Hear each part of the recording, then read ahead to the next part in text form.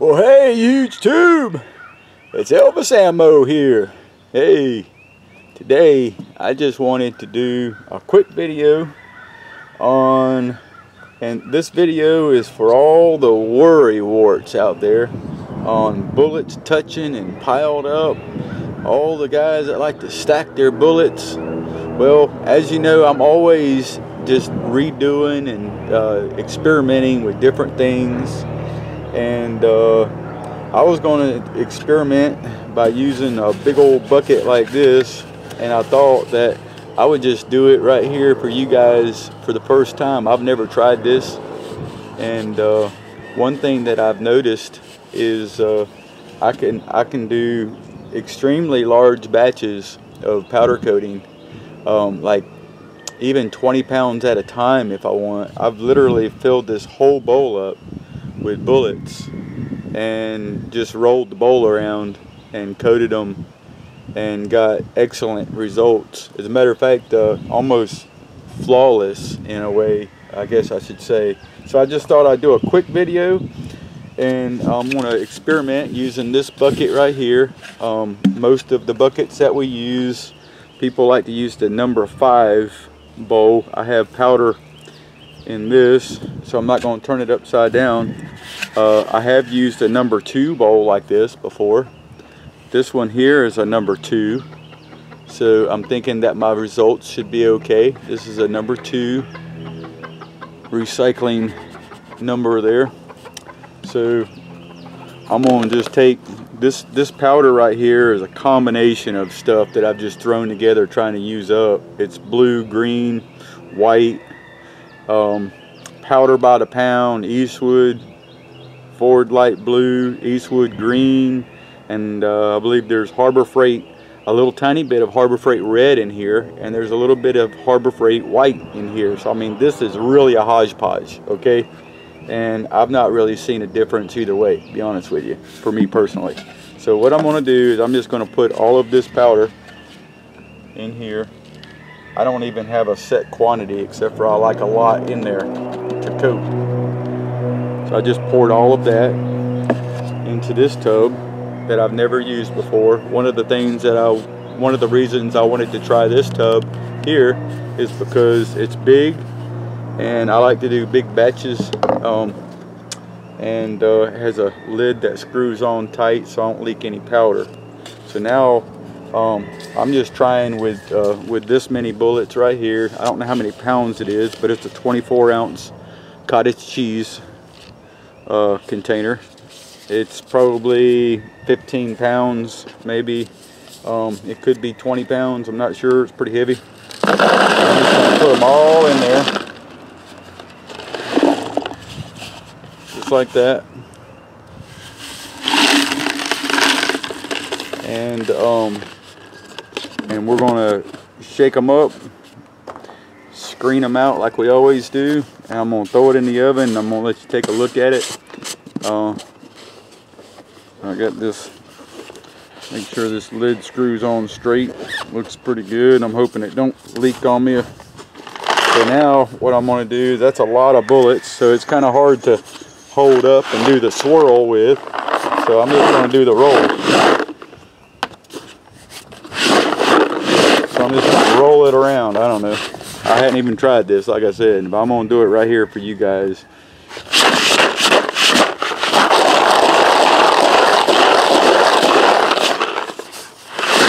Maybe I'll do this with it. Maybe that'll work. I'm going to do it like this.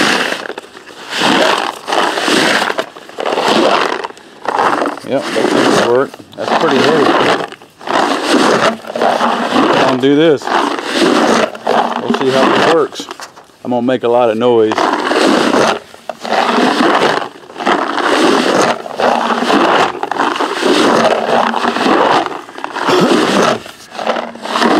So it'll be in real time. You get to see it, the whole thing, as far as the coating goes here. I'm just going to roll it around like this. Let's see what that does. A number 2 jug. Somebody give me this jug. And I was just going to fill it with bullets.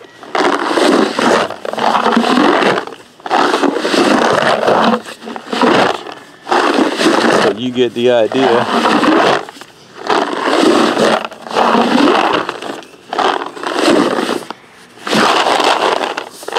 It don't do the swirl real well.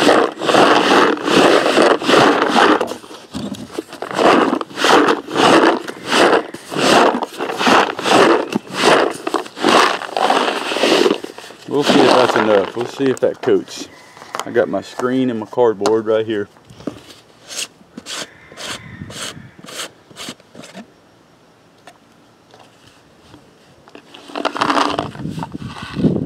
There's the bullets. They look good. They look real good. Look at that. Just a little tossing around there.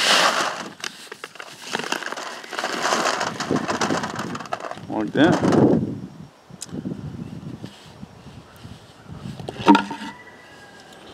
Left the bullet in there. Alright, just like that. And then I'm gonna do the Elvis shake like that. Get them shake off good now. You can't leave any on there. And that's it. Whole big old screen load. And that's going right in the oven, and I'll let you see them when they come out. Alright, so I pulled them out of the oven,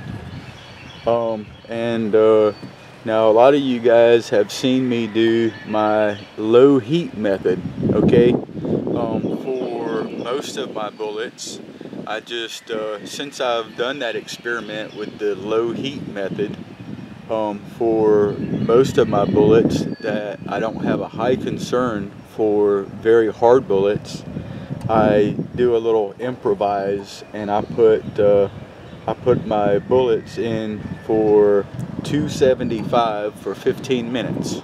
All right, that's the majority of my bullets get that. And what it does by decreasing the heat is it allows my bullets to break apart a lot easier. I'm just throwing that out there. These are things that I've learned over a little bit of time, you know, since I've been experimenting with different temperatures.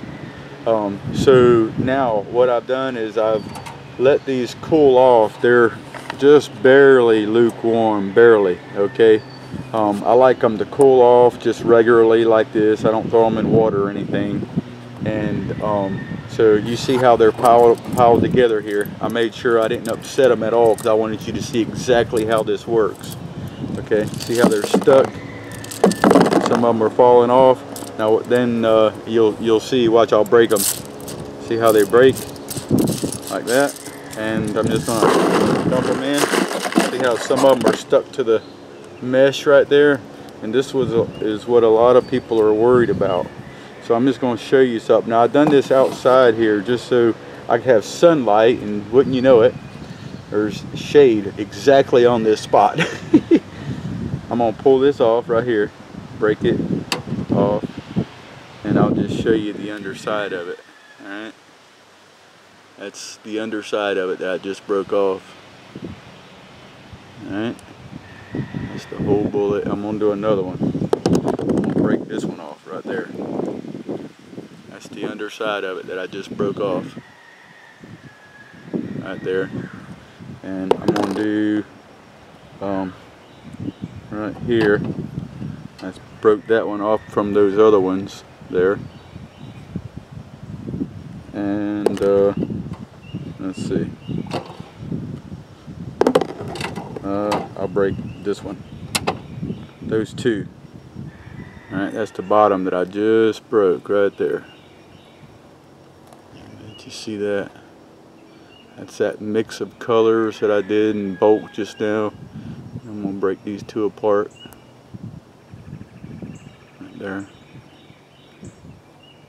Alright, but these that I'm showing you is really the exception to the rule. Alright, I pulled that one off right there. These that I'm showing you are the exception. Most of them have, broke that one off right there. And the way that I'm breaking these off of there is not really doing it any favors. Really, you're better just to you know, smack them off like that. because I'm not sure if you see anything at all. Pull that one off right there. Boom. There you go. See, I don't think it does it any favors at all by doing that. Now, a lot of you guys have seen me do this before. Throw them in a box like this, and I just tape the seams up, duct tape, so I don't get bullets stuck under there. And the reason I do that is it makes it real easy to break it apart. They break them apart nicely without damaging the bullets. Ultimately, what's happening is I'm putting them all to one side, like that.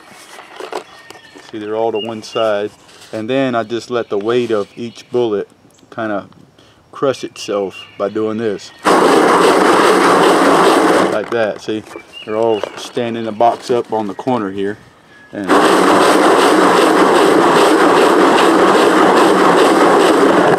that's it. I probably shook it more than I needed to break all of those apart. Now, see this?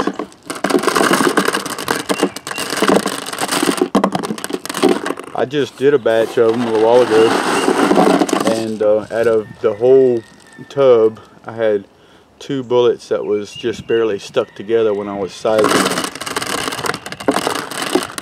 And now, I'm going to let you see.